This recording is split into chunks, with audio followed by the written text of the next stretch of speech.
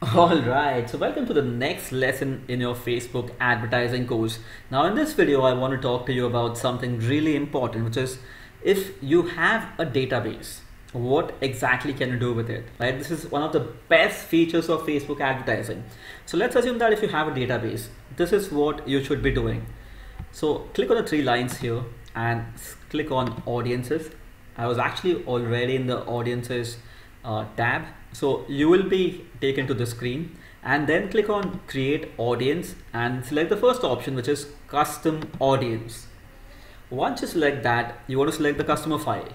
Now here you can either import the contacts from MailChimp, which is an email marketing software, or let's assume that you have purchased the database from a database company, or you purchased, you actually got the database from an exhibition. So no matter where you got the exhibition from, database from, sorry, I was saying exhibition. So no matter where you got the database from, you need to put the name, email ID, phone number, pin code, or whatever details you have in a CSV file, and then click on choose a file. Next thing you want to do is, once you have all the details in a CSV file, click on upload file. So let me just click on upload in Pune, and I am uploading that file. The next thing I want to do is click on next option. Once I do that, Facebook will ask me what fields do you want to map, right? How do they map the data? So I would most likely always want to select the email ID and the phone number, and they'll automatically find it for you. So all you have to do is click on upload and create, right? And just ignore this option because they're saying they're unable to map the other four fields, which is okay. As long as they are mapping out email ID and phone number, you are good to go. So click on upload anyway, and now Facebook will map all the data and find out these people for you, right? They'll create a list of all these people for you. So it takes a little bit of a time for them to map the data, but not a lot of time. So if you see, they're almost done. 3 rows uploaded, 100%. There was a error report, some entries couldn't be used. Now there could be a possibility, right? So once you're buying a database or getting the details from an exhibition, it could be possible that your customers may have given in the wrong information because they didn't want to be called, or it could be possible that the database that you just purchased isn't 100% accurate. So you'll never see a 100% map ratio, and even if you get a 70% map or a match ratio, it's freaking awesome.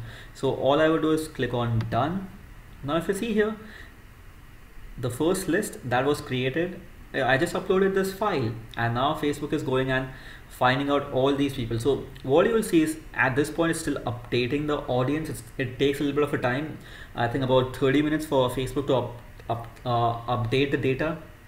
Now once the data is updated, you'll normally see it'll find all the people and this will turn into a numbers, right? So just like these numbers, for how many ever people they find based on the phone number or the email ID that they were able to map, you will get the size of the audience. Now the best part about this is once this data is ready, once this custom audience list is ready, all you can do is now directly advertise to these people. Isn't that amazing?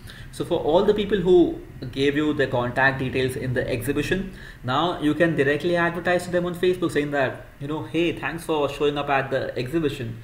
Here's more details about our products or service or franchise or whatever you sell or whatever your business is about. So isn't that freaking awesome? It's so awesome because this also builds your brand projection.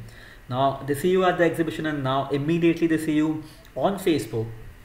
And so think of the possibility. It just shows your brand as a really huge and popular brand.